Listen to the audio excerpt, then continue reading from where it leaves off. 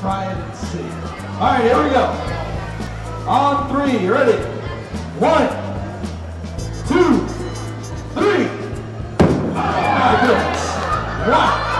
All right, did you guys like that? Yes? Did you like that? It's all about inspiration. You know, this whole museum is all about inspiring wonder. And that is our foundational mission, and it's very, very important to give people the freedom to be able to pursue that thinking.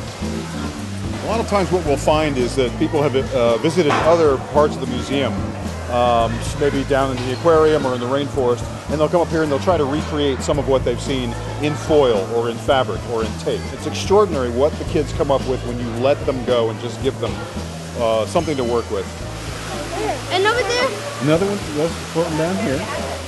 What I like about the rainforest is that we have tried to capture the fact that the rainforests are layered and there's structure, there's vertical structure, obviously there's the canopy, there's the forest floor, and there's everything between. And what we tried to capture is that there are actually living things and organisms at every single level. And so, again, in an urban setting, to be able to capture the stratification or the layers of the rainforest is extraordinary.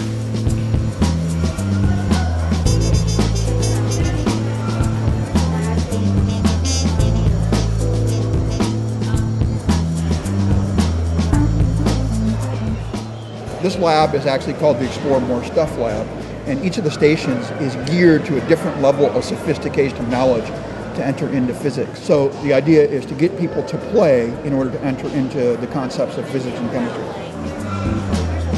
This is a show we do every day. It's called Fired Up, where we really get to teach people a little bit of fire safety, while at the same time a little bit of the chemistry and exciting stuff behind fire. So this is the copper 2 chloride. This is the lithium.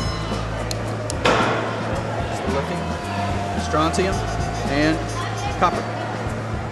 There's a lot of things to memorize in science class, and that's really important. But, you know, losing some of that wonder, some of that excitement, some of the cool factor, something that really drops your jaw, they lose some of that. And here we get to give some of that back to them. We're at Dilworth Elementary School. We're doing the action reaction class, which is all about physical and chemical reactions. Remember earlier we talked about there are some reactions that can give you a temperature change. This is one of them. The value of bringing the learning outside of Discovery Place is a lot of the kids don't actually get the chance to come to Discovery Place. So if we can bring it to them, that means that they'll get the science even though they don't get to come to our facility. We want to really wow people with the possibilities of science. The more engaging we can make them, take them away from what people's preconceived notions are about science, dry, boring, tedious, to show the excitement level that can happen when you just let yourself imagine and let yourself explore.